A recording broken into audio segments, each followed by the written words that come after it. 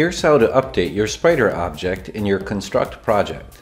If your Spriter object is not using the Draw Self mode and is using standard Construct sprites to reproduce the animations, then you can simply do the following. Make sure you've saved out both the SCML and SCON file with the same exact name from Spriter. Then drag and drop your SCON or SCML file to the same layout in your Construct project that you had originally imported the Spriter object into. Choose the appropriate event sheet for Construct to add the onInitialized event to, and confirm the import of any required sound files. Once it's done, go to the event sheet that the initialize event was added to, and find and delete the original onInitialize event that was created the previous time you imported or updated the Spriter file. That's it!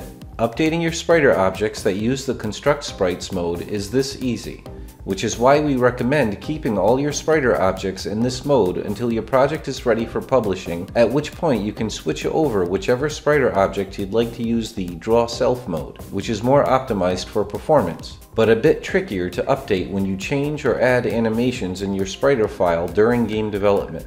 A future video will show you the step-by-step process to convert a Spriter object that uses Construct sprites to use the Draw Self mode instead. If your Construct project is already using a Spriter object in the Draw Self mode and you need to update it, here's how. If you've only tweaked or added animations but did not add any new collision boxes or images, then all you need to do is find and delete the .scon file from the project and import the new one after exporting it from Spriter in the proper sprite-sheeted format.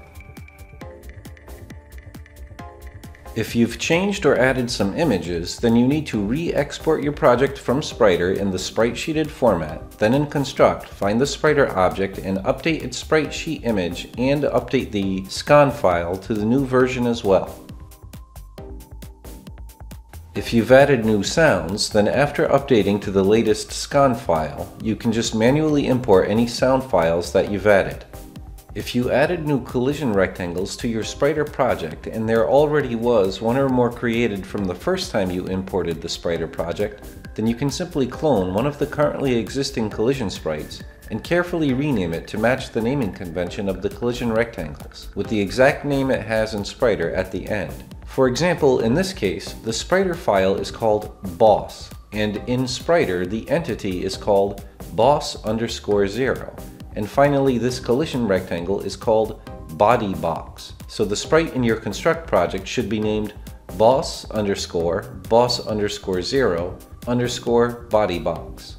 If your Spriter object did not previously have any collision rectangles, then you can create them from scratch in Construct, being very careful of the exact naming convention required, and most importantly to add them to the container, family, and folder for that Spriter object along with all its other sprites.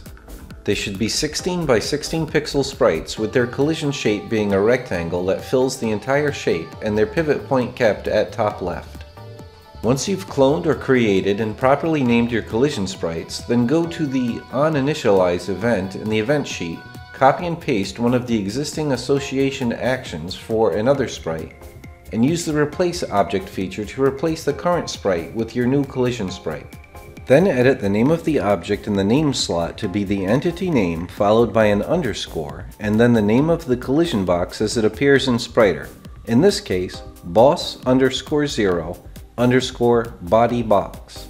That's it. Now your Spriter object is fully updated in your Construct project. Thanks for watching.